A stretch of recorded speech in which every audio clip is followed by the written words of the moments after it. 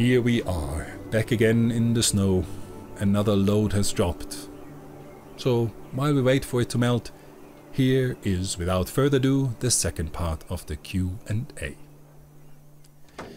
How hard can the wind blow at your location? On the peaks we get very strong winds. The highest wind speed ever recorded in Piemonte was actually measured a few dozen miles north of here just before last Christmas. 228 kilometers per hour, which is 141 miles per hour. It was föhn, winds that develop from opposing weather systems and pressure differentials on the respective sides of the Alps.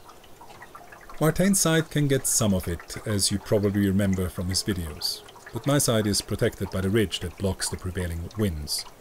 So for example 20 years ago, when a storm front eradicated the forest on the hillside I'm facing, the previous owners had forgotten to remove the tablecloth from the table outside the house. When they returned, a few days later, it was still there. There can be gusts, of course, in thunderstorms, when the air may take different paths, but nothing too crazy happens in this particular sheltered spot. How do you get stuff up there? My car does not make it up the road passing my house. I don't have a chimney. So I put my shopping items in a backpack and carry it up in the winter, and in the summer I can take another road from which I carry things down.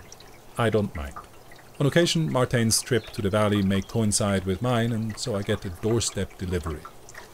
Building materials I've had delivered to the house, as you can see in the October video, by a special 4x4 mini truck, or I've had the help of a friendly neighbor with a tractor. The frog on the mountain, how did she get there? That is a fair question. It is pretty steep in parts, but nature finds a way, apparently. Are you directing the rainwater to your pond? Do you get more water on your side than Martijn on the northwest side? Yes, my rain pipes go into the pond, and the overflow from the pond goes into a covered water reserve from which I gravity feed the drip lines to the greenhouse. But there is no difference on how much water we get on either side of the ridge. The distance is not great enough. But my side is a lot steeper and thus water runs off quicker, and my side is more perpendicular to the sun, so moisture evaporates faster, while Martijn's side is partially angled away from the sun, so that the ground stays moist longer. The grass is therefore indeed greener on the other side, for both of these reasons. How do you avoid having your mountain retreat become an idol? That's a fair question. How do you avoid anything becoming an idol? By making sure you remind yourself often where the true treasure lies, and that everything here is both a gift from a giver and only given for a time. Now for a frivolous question. Why do you shave your head but not your face? Is there a symbolism in that, or just fraternity with the ancient fathers of the church? I've had a beard for most of my adult life. But when I was getting less and less my money's worth at the hairdresser, if you catch my drift, I decided to attend to things myself in a rather simple fashion. But since it is probably not bad to have a balanced amount of hair on your head, basically just shifted my hairdo to the bottom of my face and added a few inches. So the overall amount of hair is roughly the same as when I was younger. How did you find your place? Hiking? Was it advertised? I found it on the site immobiliare.it, together with a few others in the area. I used the holiday break to drive here from Austria and check the properties out. In fact, I spent the night on a mattress in my Skoda right across from here, not realizing at the time that I could actually see the house. The next day I climbed the mountain, enjoyed the walk, and on the way back actually looked at the houses that Martijn would later buy. But they were too much work for what I intended to use them for, and so I continued on and accidentally passed the owners of the house I ended up buying. It had been on the market for a while, and they gave me a house tour right there and then. The next day I initiated the buying process. The place for me was just perfect, and it had water and electricity, making what was supposed to be a 3-year stint realistic. When you work, do you pray at the same time? Prayer is, in essence, raising the mind to God. Any work can and should be accompanied with prayer, understood in this general way to fulfill the call of the gospel to pray without ceasing. I'm not always good at it and get distracted like most people, but there are exercises such as the Jesus prayer from the East and Western variants that aim at the same, and that can be helpful. Do you have trouble with mosquitoes from having a pond? Actually, no. The dragonfly larvae are ferocious, and I have little fish that snack on them. I get some mosquitoes from the pond probably, but most come from other places, like a rain barrel that is not covered somewhere at the neighbors or something similar. Overall, however, mosquitoes are not a big issue up here, because there is little standing water on slopes. And I keep a screen door, which also helps against flies. What do you use for filming? I used to work on a Micro Four Thirds system from Panasonic for many years after ditching the original DVX100 of the old filming days. Some recap building footage you saw in this series was from the Panasonics. However, the autofocus made me migrate to Sony at some point because I do theology explainer videos in German and got fed up with the autofocus losing me and hours going to waste re-recording. So I have the Sony A7C, which is a compact full frame, but it is smaller and lighter, so better suited to traveling on foot. That same reason also determined the kind of drone I got. I started with the Mavic Mini, which also supplied all the drone shots you saw in the series. In fact, I long wanted to upgrade, but the Mini just kept working, even after I had to superglue one of its arms after a winter crash some years ago. Only last December it finally gave up. The cable connection to the remote went rotten, and after many failed fixes I jumped 2 versions and recently got the Mini 4 for the next projects, some of the footage of which you saw in these Q&A videos. I'm somewhat lucky with the technical gear. I don't own it, but I get to use it as a member of an organization I founded with fellow priests some years back. The aim of this organization is to support Catholic media work, and I do qualify. Should we be worried for you about the bump on your left wrist? You? No. Me? Probably not. It appeared in 2019 after I carried a lot of heavy stuff. It went away after I slipped and fell on the left hand. It returned after some more load carrying. And I did want to have it checked out, but then a certain pandemic hit and made doctor appointments impossible. Then I had other things to do, and it was not giving me much trouble. In 2022, my little brother, who is a surgeon, had a look at it.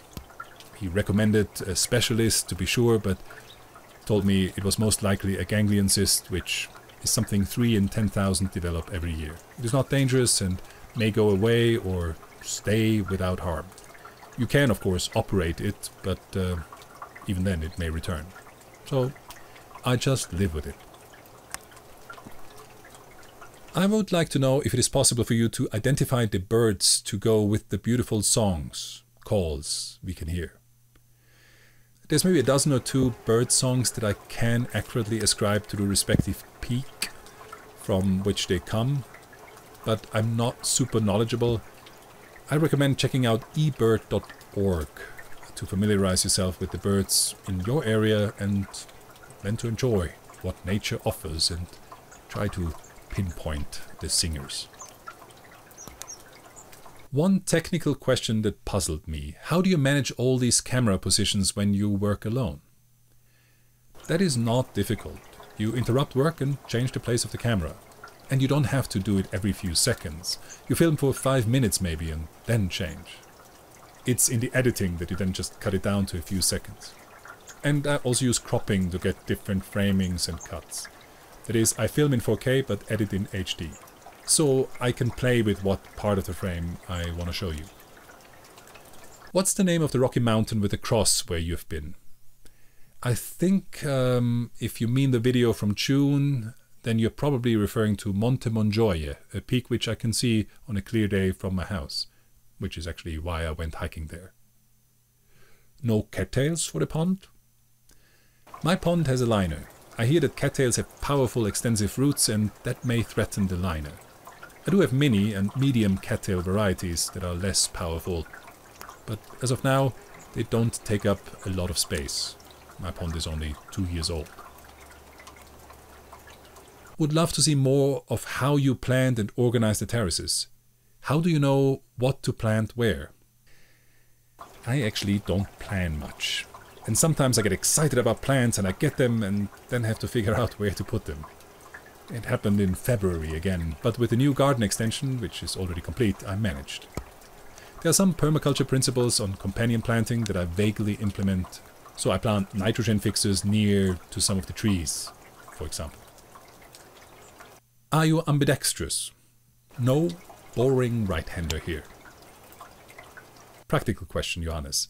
Did the insulation work as expected?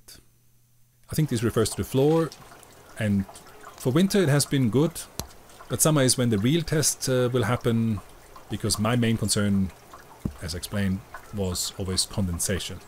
Summer is 4 months out, so we'll see, but I'm optimistic. What has gone wrong, or other than you expected?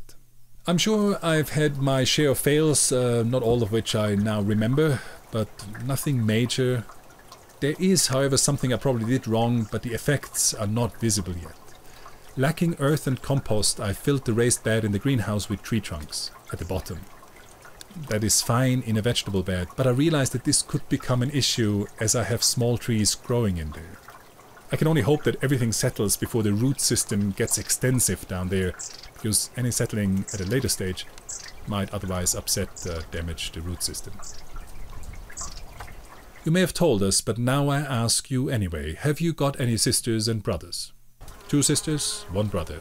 Girl, boy, girl, boy. I'm the second oldest.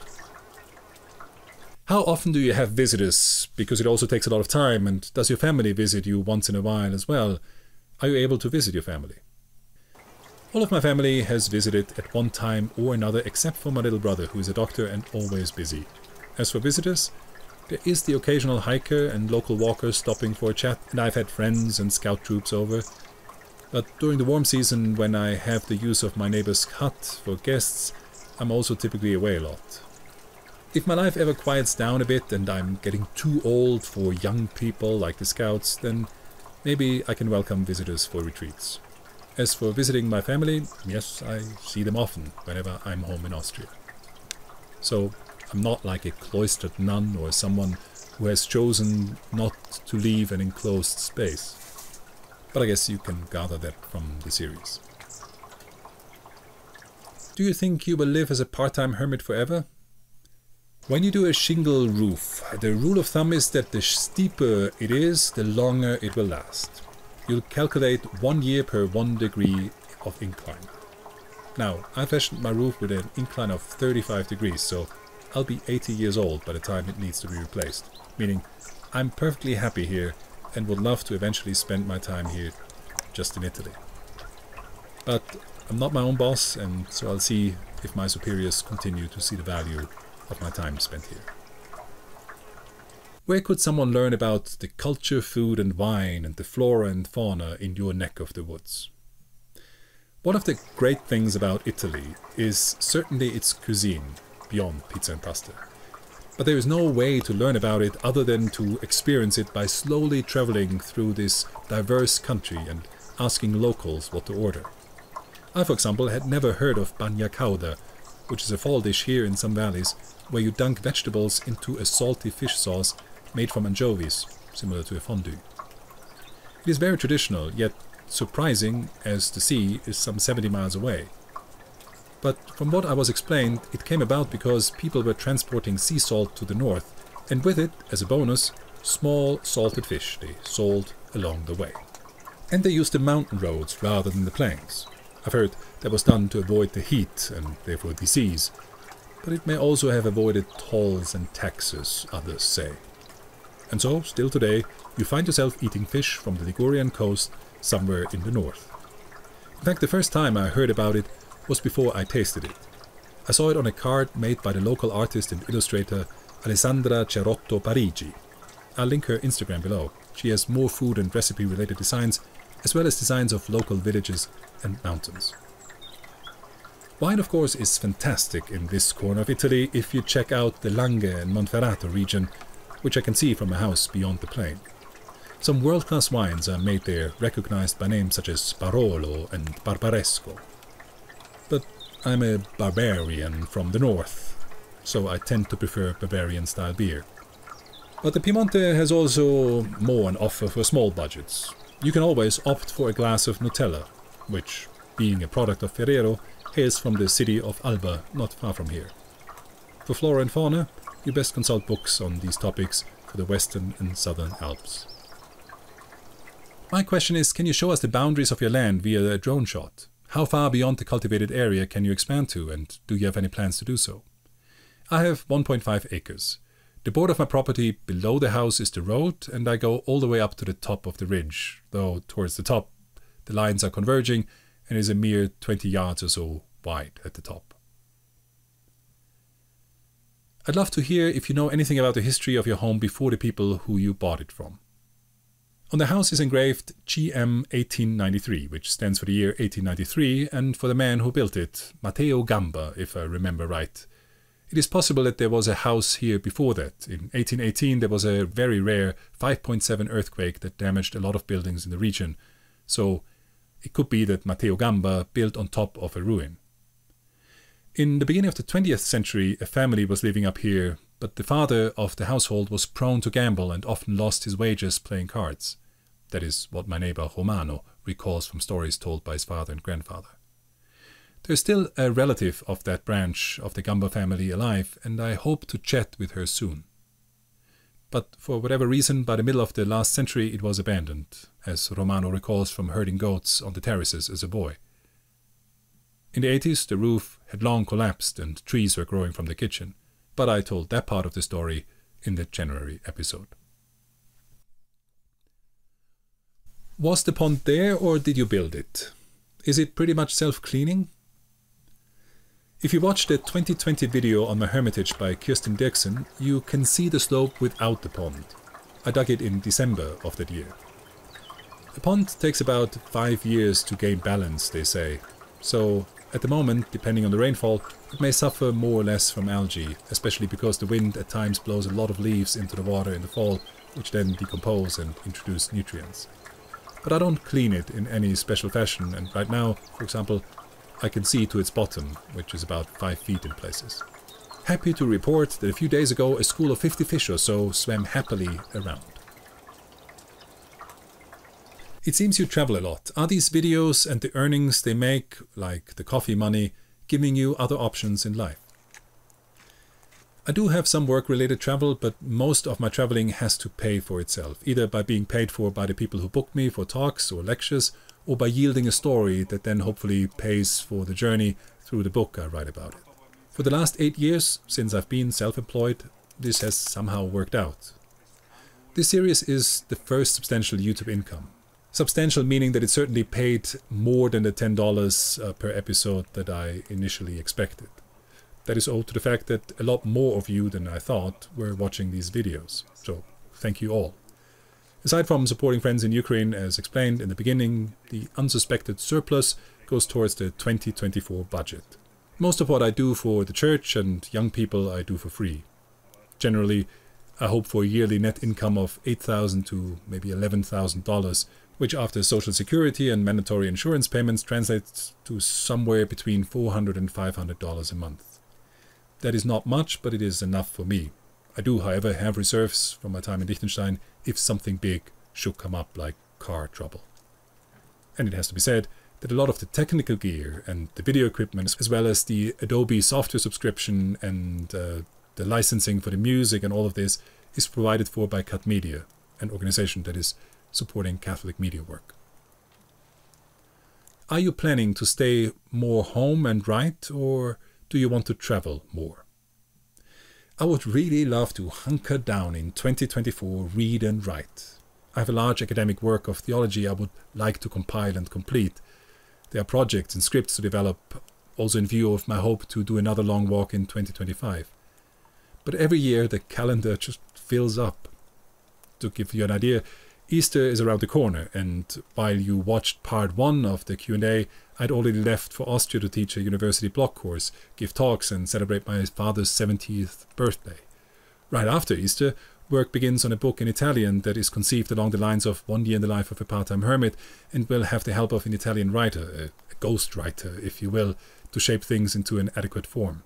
It is not my idea, but the publishing house wanted to do something more biographical before potentially translating shortened forms of my travel books. After these sessions, I leave for Rome for a program on the TV station of the Italian Bishops' Conference, and will stay on for a few days to shoot video for an idea I'm developing, maybe for this channel. Wink. The day after the crew leaves, I'm heading to Switzerland to speak at the National Catholic World Youth Day for 3 days before having a break of 3 days that I will be spending mostly in Liechtenstein, except for one more or maybe 2 Jerusalem presentations in a German cinema 2 hours away, after the 2 shows in February sold out, leaving still many people asking for tickets. I don't know what is happening in Immenstadt. That done, the day after the presentation, I'll begin preaching a retreat for young people back in the mountains of Switzerland, the location of which was changed so as to allow me to also give an introductory lecture on Islam for a convention of Catholic medical professionals, while the youth do something else for a few hours. And then, the summer only begins. In the fall, I might be in the US for 2 months for an outdoor program with students. So 2024 is pretty full, and will see my garden turn into a jungle once again, and many of my passion projects linger in limbo. Why did you choose that part of the Italian Alps rather than any of the other very nice places, for example, further north or over in the Dolomites? There is a very short answer. Money. A place in the Dolomites? In my opinion, the most spectacular mountains in the Alps. But it would have added a 0 to the price tag at the wrong end of the figure. Same for Austria. There are no affordable places in the Alps outside Italy or France or maybe Slovenia. And the Western Alps are wilder. That said, I did start looking for a property closer to Liechtenstein and Switzerland in the Varese region of Italy. I also found a place that seemed nice, but fortunately I was there on the right day when all the air traffic from Milano Malpensa flew overhead. No thank you. So I ended up here, where I'd fallen in love with Monviso many years ago on a hiking trip. Who taught you your gardening skills? I don't have that many gardening skills. I dabble in permaculture, but not so much for self-reliance, health or yields. But I was looking for a lazy, hands-off way of growing perennials. I think this is how I came across the term permaculture, and it makes a lot of sense. If my thumbs are at all a little green, it is probably because of my mom. You saw her garden in the October episode. My mom was patient even when I excavated and removed 100 bulbs of peonies to erect a crooked wooden shed as an 8-year-old. It was then that I learned that plants need care and don't just pop up. Wondering if that house near you, your neighbor, is for sale or would be considered for sale. It is not for sale, and its very kind owner that lets me use it on occasion has a son and a couple of grandchildren, so it is safe to assume that it will remain with the family that also restored it sympathetically 4 decades ago. And if it ever went on the market, I think I would try to be the first in line to somehow buy it and then use it as a guest house. That would mean I would have to find a clump of gold, but as I said, it will not go on the market. And that's fine. The neighbors I have are great, and they only come up a few times a year for an afternoon. How are your pizza making skills? Perhaps a pizza with a priest episode? I'm Austrian, so if I tooted my horn and proclaimed pizza fame, any sensible Italian would put me in my place. I do make pizza, small diameter, on account of the oven door. And it is comestible. That is, guests have eaten it and either enjoyed it or have feigned enjoyment politely. And that's good enough for me. How many languages do you speak? German is my mother tongue, though the Austrian dialect may challenge a Prussian from the north. English is my second language, but I was never good at languages. My domain was math. So I almost failed English at school in year 10. Right after that, I went to Australia for a year, which was good for my English. But to illustrate how bad my English actually was when I got there, aged 16, here's a short story. I was staying at a backpackers on the Gold Coast doing puppet shows on the street during the day. Aussies call it busking, which I did with due permit from the city council. My roommate was a Kiwi whose aim in life was apparently to lose money gambling and who generally left the room in the evening about the time when I go back. But once he proposed to take me along for joints and to get some girls. I wanted to explain to him that my newfound Christian faith did not jive with this proposed entertainment. So I told him, I'm a Christ. This is understandable for a German speaker, where Christ is the word for Christian. But it soon dawned on me, after he gave me a very strange look, that I had just made a rather messianic claim.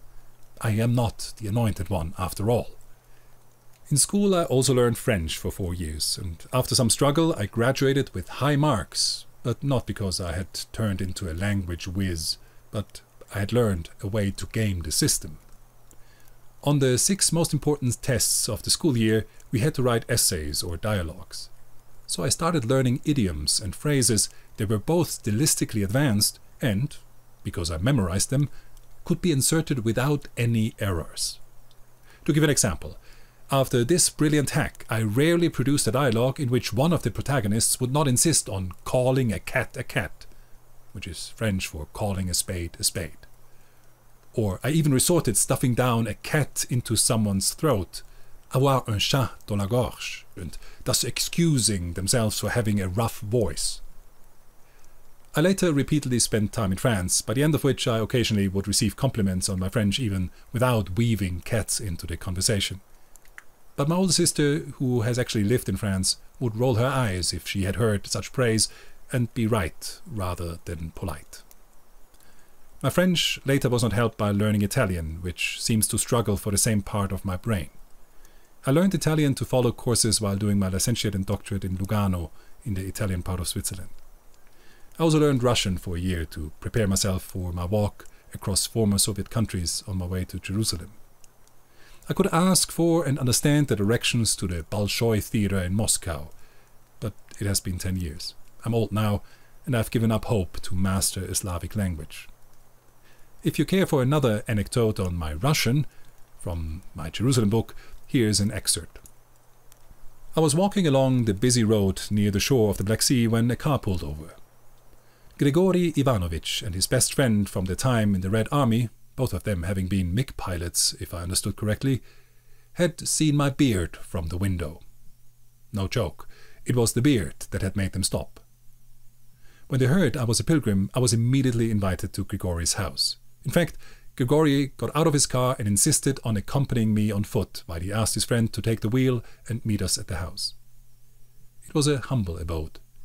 Inside, the walls were full of pious religious images, an iconostasis of art and kitsch, an expression of deep religiosity.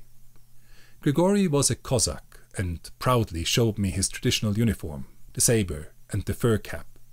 The Cossacks owed their legendary military prowess to dangers presented by the slave-raiding Muslim Crim Tatars. Christian, sometimes even Jewish free cavalry units and militarized farmers were the only ones that dared to inhabit and protect the southern regions of the steppe. Grigory sat down at the piano in the room with the icons and played a melancholy tune. He needed no sheets of music. In their place stood the portrait of the last Tsar, Nicholas II. I then was ordered to the table and served borscht as well as several fermented milk products, made by Aprilanka, as the only cow of Grigory's family was named. It was a cheerful gathering, with primitive conversation attempts. Towards the end, Grigory's 90-year-old mother joined us. She told of her life with passion, but because my Russian wasn't nearly good enough, I was mainly listening for words I recognized and tried to gather clues from facial expressions. It was basically like throwing a few words at the actors of an improv theater, who then have to knit a story out of them. My words were tractor, atheist, icon floats down, that's how I interpreted the hand gestures, military, and ghetto. What did all of this mean? The reader may come up with his own story. Should someone ask now, the 2 volumes of my Jerusalem pilgrimage diary are not translated yet. Even the German hardcovers are sold out at the moment after 3 editions, and I don't think I'll do a 4th. Printing is very expensive at the moment, but we'll see. Where were we? Languages. Any other languages? Greek and Latin were both part of the theology curriculum, but my Greek, which was ancient Greek, serves after years of neglect at best to do some New Testament reading, and my Latin, while being the language of the liturgy I celebrate most often, is very much limited to that. I would not be able, for example, to read the classics or even authors such as Augustine without a major time investment to brush up on what I once learned. How many languages does that make? Very few in which I can truly express myself. A few in which I can get a drift, and at least one in which I can try to spin a story with tractors, icons, and atheists. Why have the berries survived the edible rats? You are referring to the dormice, I assume. In truth, I don't know. But if I wanted to speculate, some of the berries are early in the season and survive by ripening before dormice awake after 7 months of hibernation, which they extend until there is fruit and nuts available for them. Their most active period is in late summer and fall.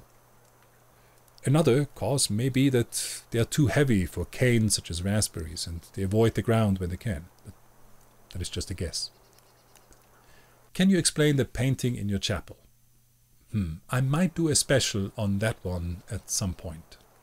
Would be too much to explain here. How did your tomatoes manage to avoid greenfly? I don't know if I have greenflies. I have normal aphids, but they are not prominent on the tomatoes or anything else but honeysuckle and brassica. Scale insects appear on the citrus, but I do the classic neem oil and soap water with alcohol routine. Whiteflies enjoy the greenhouse this winter because it never froze. Garden slugs are non-issue so far, but I do have the good big brother of the slug, the Limax maximus, which in English is called leopard slug or something from the keelback slug family. These actually prefer dead plant matter, and it even goes after the eggs of any problematic slug. All right then. On to some questions on the more philosophical and religious spectrum, so be warned. I would love to know your views on how the world is evolving regarding the artificial intelligence that seems to be moving faster than I care to imagine. Good question. I too am concerned AI will be altering our perception of reality, making it more difficult to discern what is real. Manipulation is already an issue with social media platforms and their algorithms, which drive engagement through mostly negative emotion and polarization, but that only will get more precarious. And things are developing really quickly. A year or so ago, an AI created a video sequence of Will Smith eating spaghetti from nothing but a text prompt and data it found on the internet. And the result was hilariously comic. This year, an AI created a video sequence of a woman walking down a street in Tokyo at night that only pixel peeping and close attention to details reveal is not real. I could hardly believe it when I saw it that it was created from a short text prompt. What this will mean for our discernment of reality in the future is not difficult to imagine. We have evolved to trust our eyes and our perception, at least most of the time. But within a year, this technology will be where you basically can start or influence a war just by leaking fake footage. Manipulation has always happened. Since the first photos were taken or arranged on the battlefields of World War I, they have served for propaganda and manipulation. But this is a different level. It seems almost like the dawn of a new age. I'm not a prophet. I don't know what will happen. And to be honest, I don't worry that much either. Don't forget, I'm a Christian. I don't dream the fragile, open dream of a Star Trek-like future of humanity extending and exploring across universes. From my faith, I'm pretty convinced I know the ending of the story, and it looks very different. It features loss of faith, collapse, war, suffering, Christ's return, and the ending of the world. Cheerful, I know. Now, I'm not suggesting I know when that will happen. It could be in 1,000 years, or in 100,000 years. It could also be next month. The only thing that I will venture to guess is that the atheist scientists that warned the world of the dangers of religion just 2 decades ago, in light of the Islamic terrorism, might find that it is science without the ethical guardrails of any religion that will far more likely prove to be the end of us all. For even religious fanatics want the world to continue. But scientists without a conscience may gift us, just by accident, a pandemic that wipes us from the face of the earth. Or they might develop a technology that will be our bane. On a happier note, maybe AI will just continue to help us correct our spelling and be content with that. Aside from all that, I want to add a semantic note. I should at least mention that artificial intelligence is not what I would call intelligence. If you define intelligence along the lines of Alan Turing, then yes, Turing called something intelligent if it could trick me into thinking I was dealing with a human. That is the famous Turing test. In that case, Siri and Alexa are already there. They are intelligent. But intelligence in my book is something else. It is understanding, that is, abstracting and relating to the essence of things. And the binary system of computers cannot do this. It can mimic a human in the end result, but it actually does not understand things like a human mind understands things. Because computers really only have chains of on and off, ones and zeros. We don't, or so I would argue. But that goes beyond the scope of this Q&A. If you are interested in that question, you have to look into the philosophy of mind. And if you were looking for a helpful introduction, I would probably recommend Edward Feser's aptly titled Philosophy of Mind, a Beginner's Guide, which is also available as an audiobook. I recently saw over 500,000 German Catholics had left the Church in 2022. I would appreciate your comments on this phenomenon and whether you think it is a loss of the Latin Mass and the new policies or something else. The Catholic Church is, it is fair to say, in a crisis, and it is natural and advisable to go look for causes. Typically, as humans, we prefer singular causes. Some propose it has to do with the abuse scandals, others might be right that the church tax may be a major driving force for such numbers, since if you do not want to pay it, you have to make a formal act of apostasy, which is a mere formality if people have nothing but a weak cultural affiliation with the faith of their fathers. But some have indeed proposed that the summit of Christian life, the liturgy, and the changes thereto in the 60s are the chief cause of the crisis. It somehow sounds pious. Sin is always, in the final analysis, a result of turning away from God and proper worship. I would not disagree that our modern liturgies can sometimes hinder rather than further union with God, especially because us priests can be insufferably clerical by shifting the focus on us. But to make liturgy the principal cause would be too simplistic in my view. For one, up until the day the liturgical reforms were implemented, people were celebrating the Latin Mass. Those who made the changes, promulgated and implemented them, brutally at times, had all been raised in, and as priests and bishops, formed by the Latin Mass. If you think that the liturgical reform was an error, the Latin Mass certainly did not protect those responsible from committing it. The Latin Mass is a beautiful expression of our faith, and in the Catholic Church, which comprises 24 sui juris churches under the Pope, not the only legitimate one. But whatever it is not magic. Hence you will see forms of decay and abuse also in communities that rally around the Latin Mass. I have unfortunately witnessed those. Long lace, in the end, is no protection against heinous sin. In fact, I've sadly found that it can sometimes attract a very unhealthy subculture. Now again, I think the Latin Mass beautiful and theologically rich, so rich that its catechetical value for reverently understanding the Eucharist, for example, would have maybe single-handedly prevented much of the destruction of the faith of Catholics in the real presence. But there is more going on here, and there are many factors that are leading to the current collapse of traditional Catholic cultures.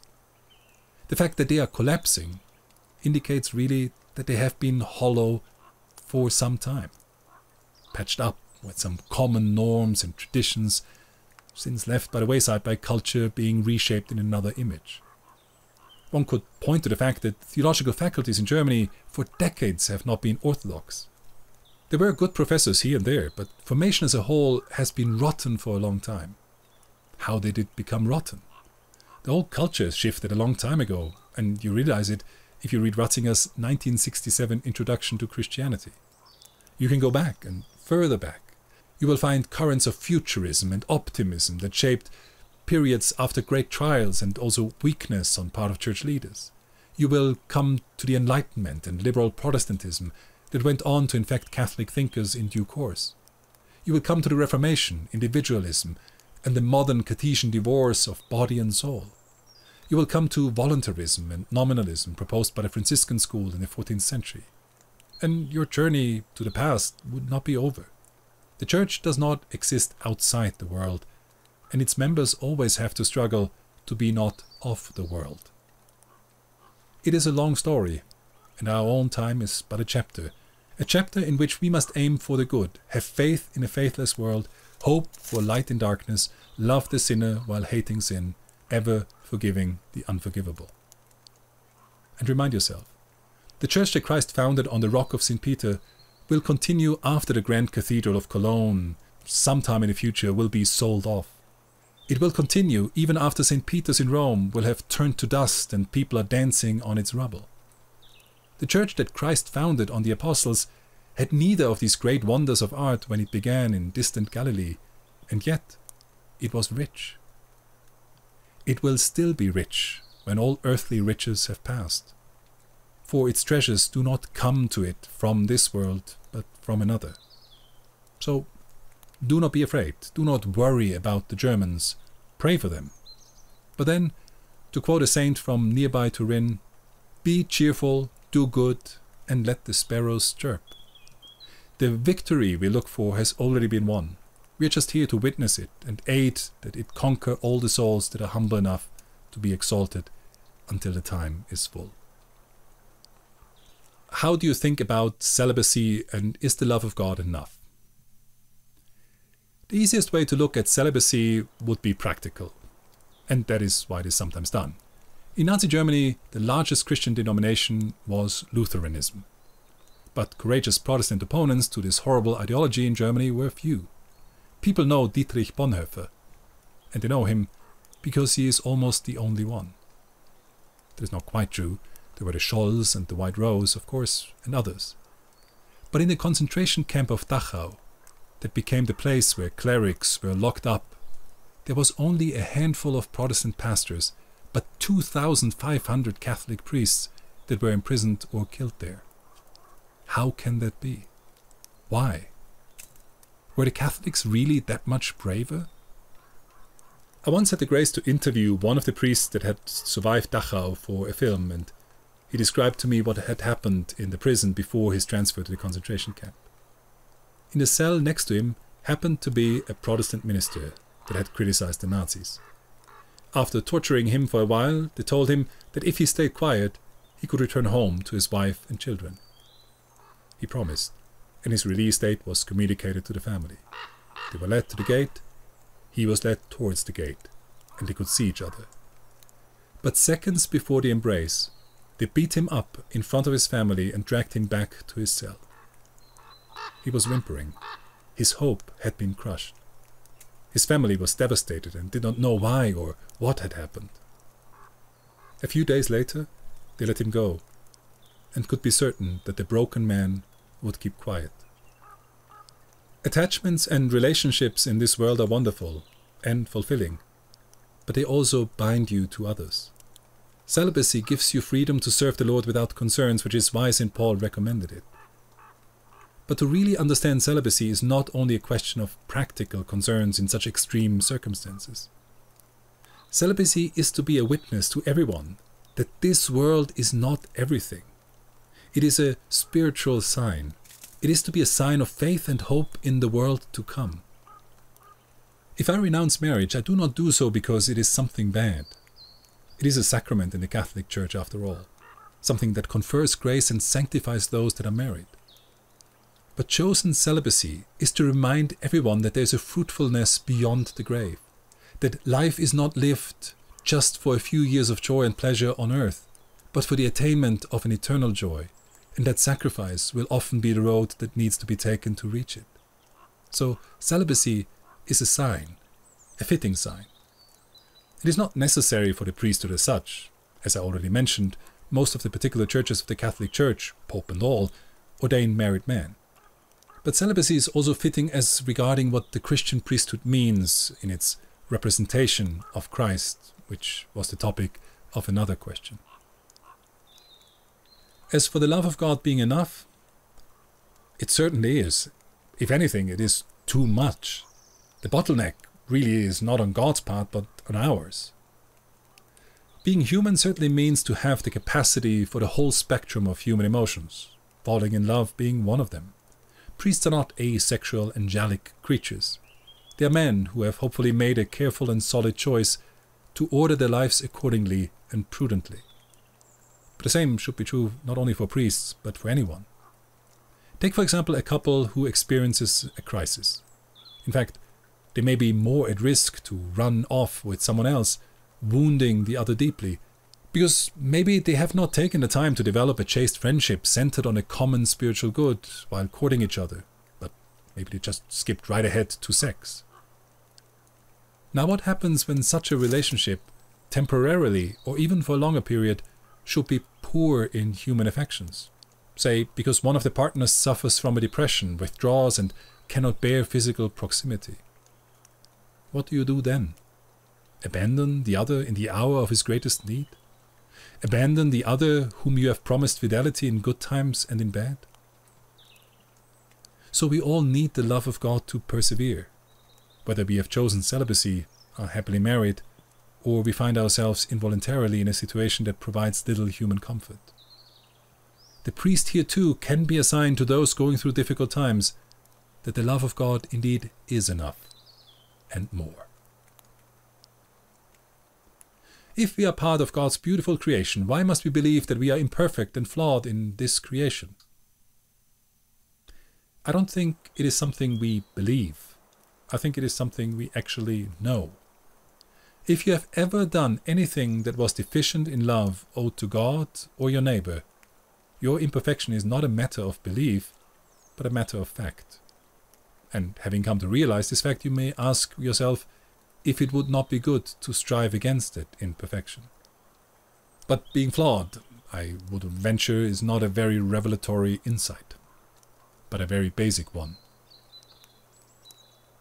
What would you recommend to someone who has involuntarily strayed from the faith? It is difficult to give a recommendation when you don't know a particular situation. What is involuntarily in that scenario? What does strayed mean? So my general advice is this. What would you do if you strayed involuntarily from a friendship? Is there an issue that needs to be resolved that caused the estrangement? Do you need to simply spend more time to catch up and reacquaint yourself? The good thing about a relationship with God is that while you may walk away, He doesn't. He's right there, right now. All right. I hope I got to almost all questions. If I overlooked anything, I'm sorry. And of course, there were also some general themes in some of the more detailed remarks that I might take up in the future because they may be best explored at some length. Which leaves me with wishing you, if you celebrate Easter according to the Gregorian calendar, a blessed Holy Week and a wonderful feast of the resurrection of our Lord. I also hope that those that have read the book about the Irish pilgrimage have found it worthwhile. If you just now hear about a book, you'll find the link below. Thank you also for all the support and the donations that so many of you have sent. You have thus also generously contributed to the work of my friends in Ukraine, who in 6 kitchens for the poor so far have served 110,000 meals since the beginning of the war, washed 40 tons of clothes, provided 64 tons of heating material to families robbed of all, and much, much more. Some have asked why I especially support people in Ukraine and not somewhere else. The answer is, I have friends there. All human lives weigh the same, but with friendship comes a tie and responsibility. That is why, while I'm saddened by many other wars going on today, I've involved myself where friends of mine have a claim on me. And with this, I shall pass the mic on to my goddaughter Marietta. Take care and God bless you, and maybe see you again at some point on this channel.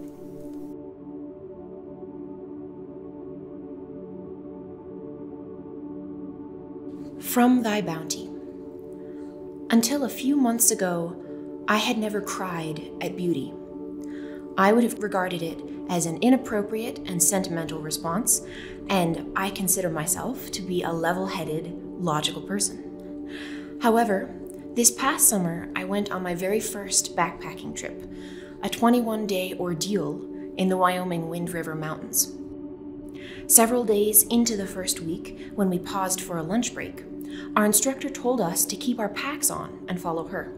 She led us off the trail, into the trees, between several sets of boulders, and then out of the trees to a view that changed my life. We found ourselves at the meeting point of two lakes, each surrounded by forested peaks, with the lake on our left pouring down into the one on our right in a series of waterfalls. It had been raining that morning, and the mountains were wreathed in clouds. But even as we watched, the wind began to pile the clouds into each other, and the sun sent gentle beams through the gaps, which brushed the water and sent it sparkling. I stopped, breathless, at the edge of those lakes, and knew as surely as I've ever known anything that it was all there for me. My reaction took me utterly by surprise. I would have expected to feel joy or wonder or gratitude. Instead, to my astonishment, my throat closed up and my eyes began to burn with tears.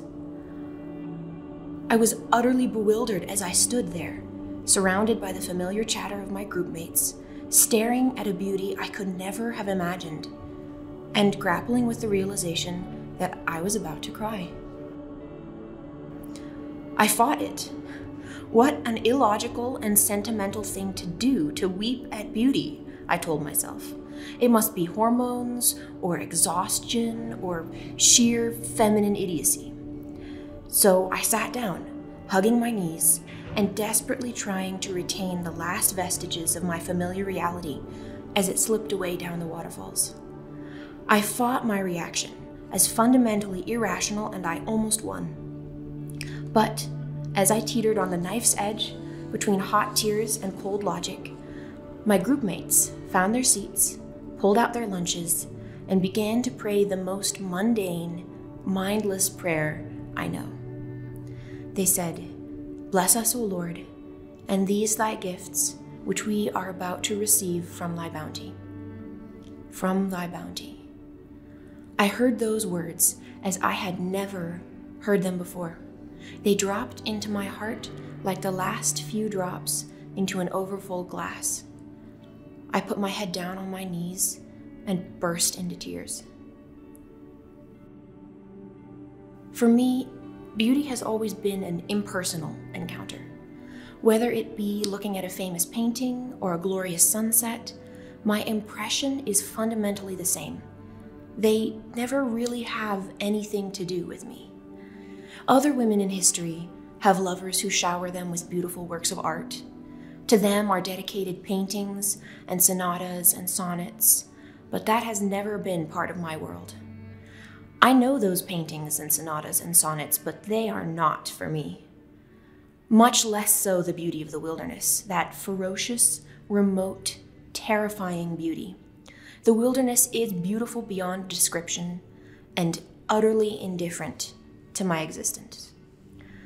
That was my opinion until the day I walked to the edge of the mountain lake that was created to make me cry. Why did I cry?